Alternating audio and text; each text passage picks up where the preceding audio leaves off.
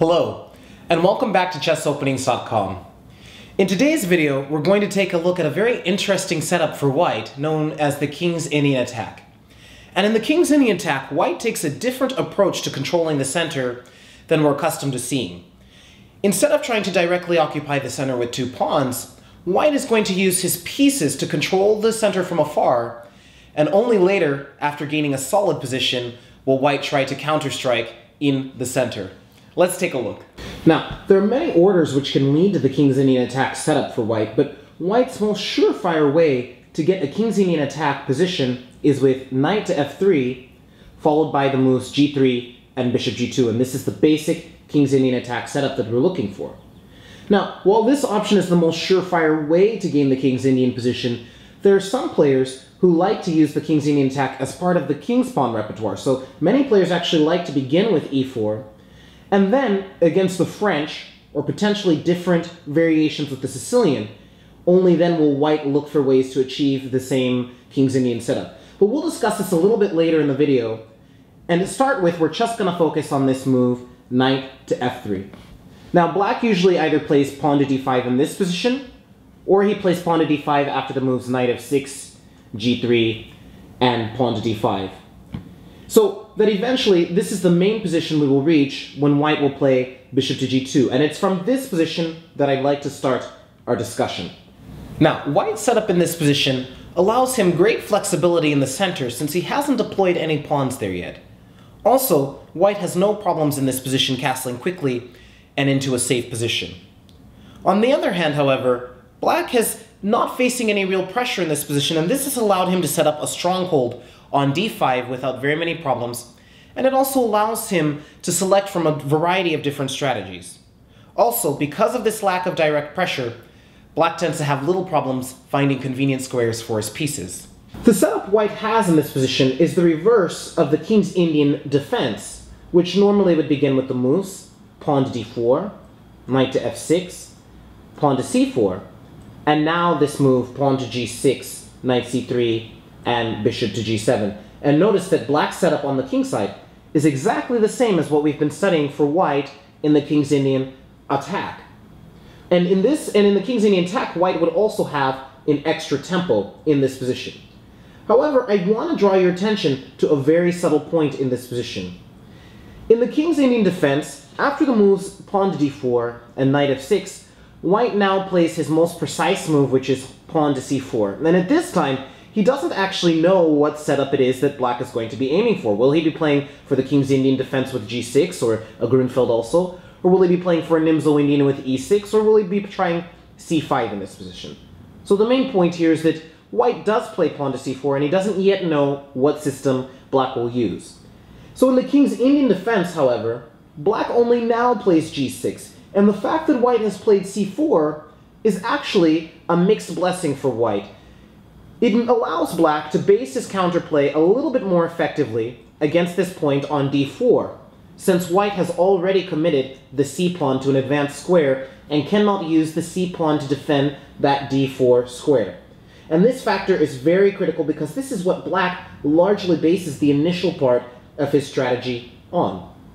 But if we back up to this King's Indian attack version, after the moves knight f3 and let's say pawn to d5, followed by g3, something very critical happens here, which is that although white has an extra tempo, this is actually a mixed blessing in this position. True, he's developing more quickly, but black also has the benefit of knowing that white was going to choose the King's Indian setup before he deployed his c-pawn.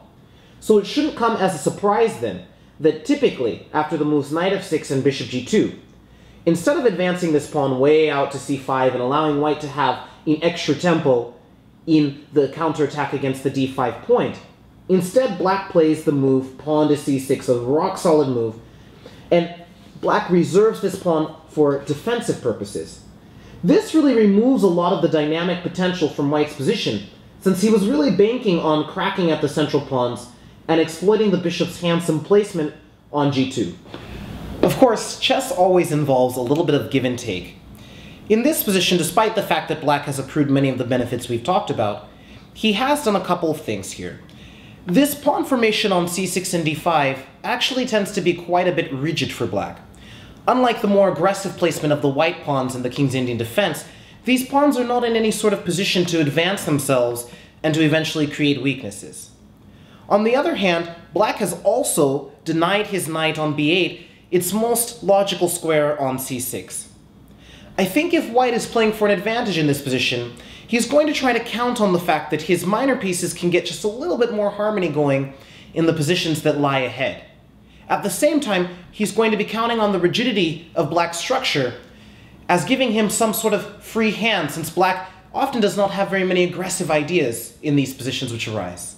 After white castles in this position, it's time for black to think about how to deploy this light-squared bishop. And these days the move is usually bishop g4, but bishop f5 is also quite good for black. And now after the natural moves d3, knight bd7, knight bd2, we reach a typical sort of situation where white has still refrained from playing any pawns in the center and remains flexible. White's main idea, however, is to finally take a crack at the center pawns with the move e2 to e4, and eventually white even hopes to threaten to advance the pawn all the way to e5. As a part of this plan, white often plays queen e1 first, and then looks to play this move pawn to e4, removing the pin with this move queen e1, and supporting the moves e4 and e5 even further. However, in this position it's black's move, and a popular approach for black is to play e5 here, gaining more support for the center. And this all follows very logically. First we saw that black moved his bishop out from behind the pawn chain. Now we had knight bd7, and now black has finally supported this move pawn to e5, and he gains more share of the center.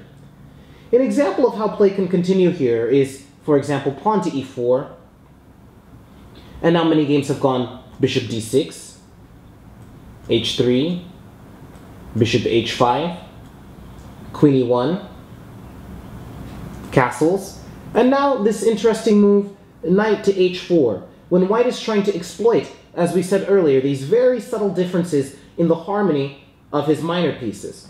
In this position, he's hoping to bring the knight to f5 and harass the bishop, or he can also look to play g4 at some point in this kind of position. Theory says this position is about equal, but both sides have plenty of scope to try to outplay the opponent. Backing up to the position after castling kingside, instead of bishop g4, black also has the option of bishop f5.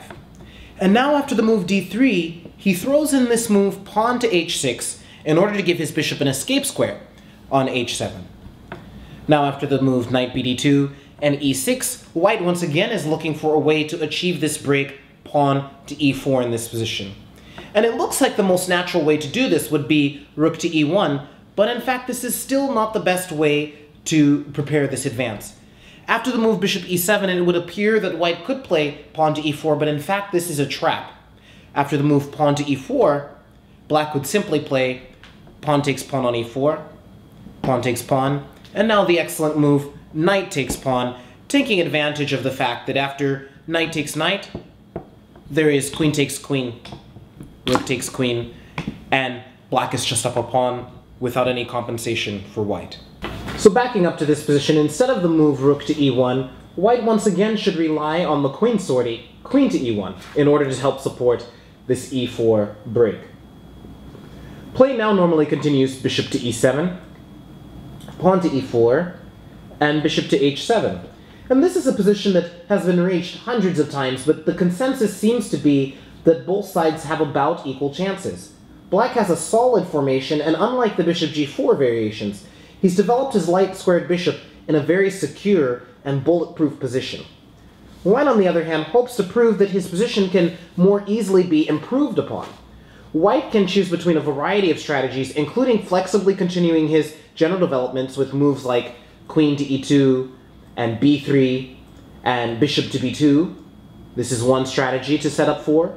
Or he can also try, in this position, to sink a knight into e5 and play f4, expanding on the king side. So there's plenty of room for interesting play for white and for black in these positions.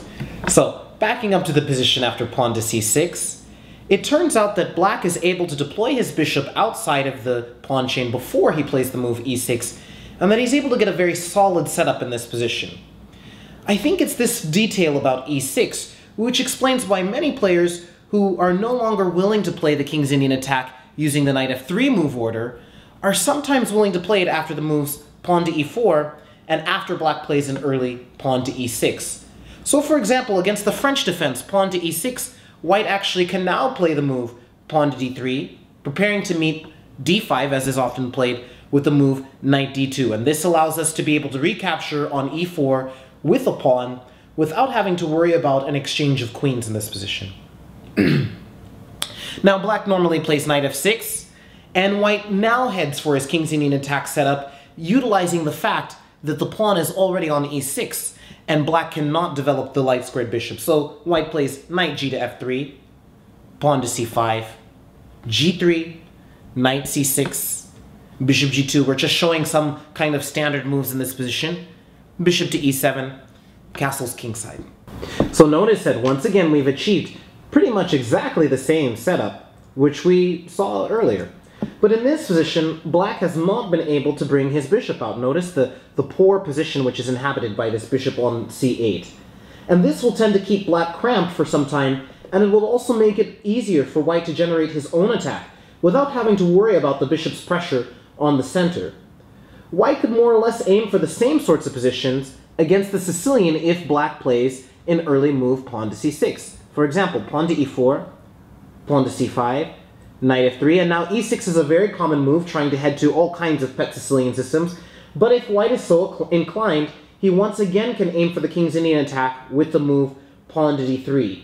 And once again, black will have a harder time because this bishop on c8 cannot find a good square.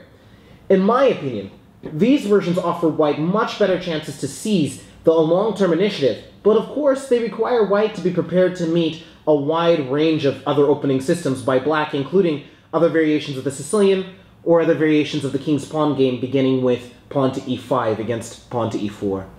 I hope this video has given you some insight into the King's Indian attack. Black always tends to have sufficient play in these lines, but I think white can use this King's Indian attack to simplify his opening studies and also to direct the game into strategic channels where he can hope to outplay his opponent. That's it for today. I'll see you next time.